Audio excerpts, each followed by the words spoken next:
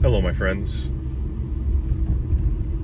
You know, this video, it's been a long time coming and I've really been dreading it, but I have a really serious confession to make to you. And this confession could cost me my job, could ruin my future, could basically blacklist me from society as a whole, but I have to come clean. I have to tell you the truth. I am a wool supremacist. All other fabrics, as far as I'm concerned, as far as my opinion goes, all other fabrics are inferior. I'll say it. I'll say it now, I'll say it again. Other fabrics are inferior to wool. Wool is the supreme fabric. And, you know, don't come to me with a sweater made of acrylic or cotton. If I see someone walking down the street with a sweater made of acrylic or cotton, I feel this sickness. It makes me feel, you know, it's disgusting to see. It's disgusting to see. And, I mean, the worst thing is a wool blend. You think this is a wool blend? No, this is 100% wool. Every sweater I have is 100% wool, and there's just nothing more off-putting to me than to see the purity of a wool sweater ruined by 40% rayon or 20% polyester or nylon or acrylic. Acrylic being the biggest imposter fabric. You know, you might be shopping in a store and you see a nice sweater and you go over because it looks wool. It looks like it's a nice pure wool sweater, but you look at the tag and you see that it's acrylic, that damn imposter. You know, wool itself, you know, it's more durable. It's warmer. It breathes better, so it keeps you cool. Even, you know, if it's too warm out, wool breathes well. It's very dynamic in that sense. It's fire resistant. It's water resistant. Water just sort of beads and rolls right off of it. It is still warm even when it's wet or damp. It's really, I mean, there's no other fabric that compares to the dynamism, to the powers of the wool fabric. And, you know, other fabrics like silk, you could save that for people who need something nice and soft, some softies who need a soft fabric to be touching their skin. It seems like more of an Asian thing. Cotton, you never hear of European cotton, okay? You've heard of Egyptian cotton, but there's no European cotton. And even in German, what do they call cotton? Baumwoll, tree wool. Wool is the standard for fabrics in the great German language. So for someone like me, wool fits my identity. It is the traditional fabric for the traditional European man. And people might tell me, you know, we're in the current year. Get some artificial fabric. Get some, why don't you just try the acrylic? It's less itchy. It's softer. No. I'm wool 100% all the way. Every sweater I own is wool.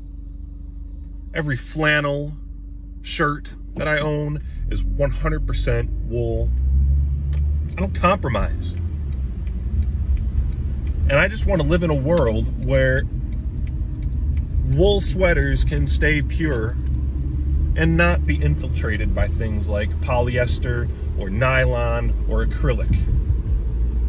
And even within the wool race, there is diversity. There's cashmere, there's Angora, rabbit hair, there's camel hair, there's yak wool, there's wool of all different varieties, but it's all wool. And it's okay for wools to blend a little bit. You know, you can have a nice sweater that's 80% Shetland wool with 20% cashmere, or a nice sweater that's, you know, 50% merino wool, 20% Angora, rabbit, and the rest alpaca. As long as it's all within the wool race, it's okay for that mixture and that diversity to occur. I'm in favor of that. But what I am not in favor of are these infiltrators like acrylic, weaving their way into the fabric. It's not, I'm opposed to that. And I think that we should have the right to maintain the purity of our garments. So,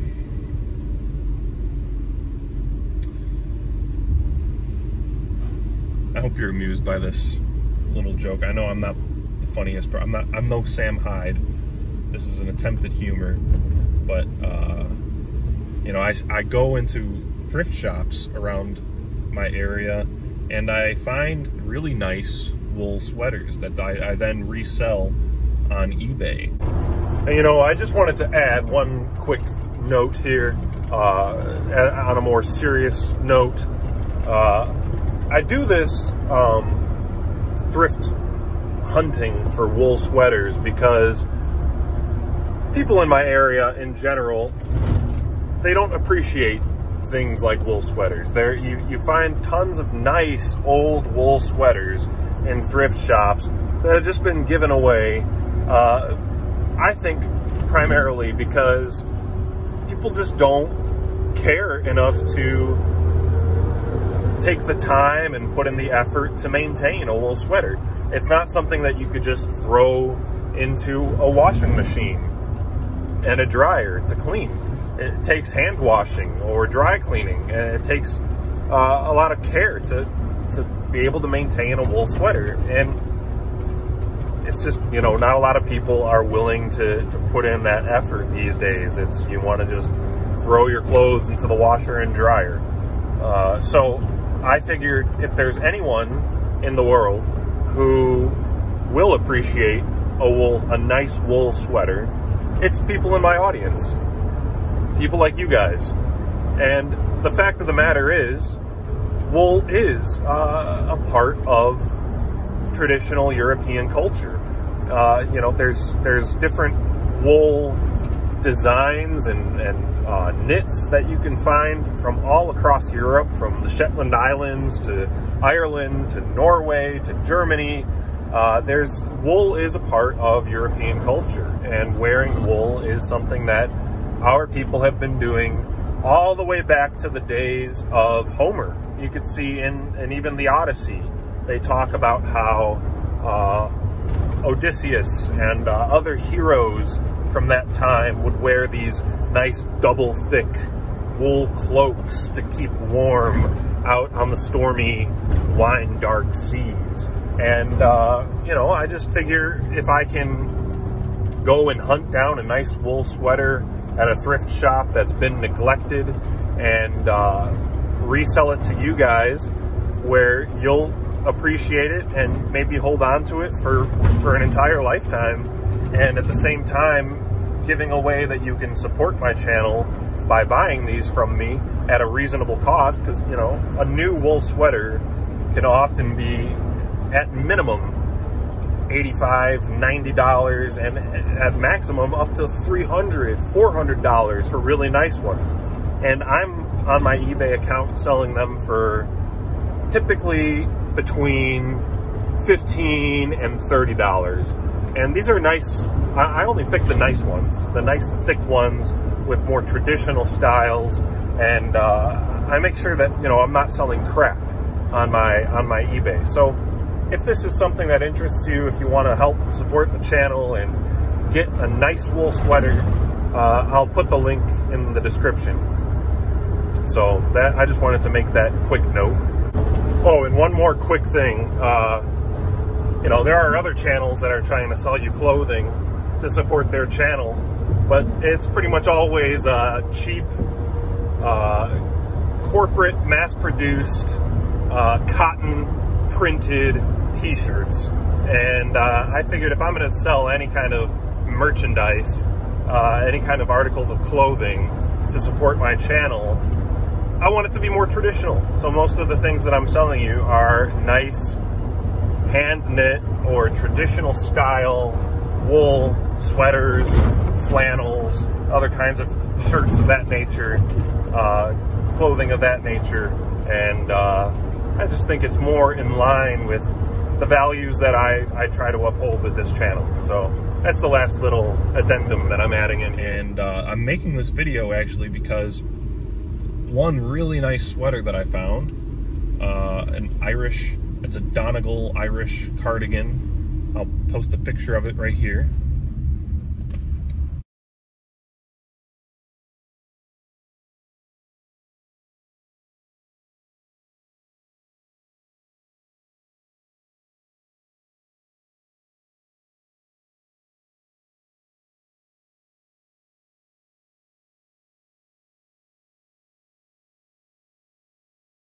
This cardigan is for big boys. I'm 6'4", and you can see in that photo, it's big on me. And some nice gentleman in my Discord server bought this sweater and told me to give it away to somebody who could use it. So this whole video basically is announcing a small giveaway, a little fun giveaway for fall. So if you're big enough, or you know someone who's big enough to be able to use this sweater, that's all I ask, is be able to use this sweater, or know someone who can really use this sweater, because it's for big boys, like I said. And put your name in the link that I'm about to provide. I'll give you instructions on how to sign up for this little giveaway. And I'll choose somebody at random who can actually use and appreciate this sweater. And just for a bit of fun, to give back a bit. And I appreciate the generosity of Adderstown from my Discord in buying this sweater and telling me to give it away to somebody who can appreciate it. So yeah, just kind of a silly video, giveaway, a little bit of humor.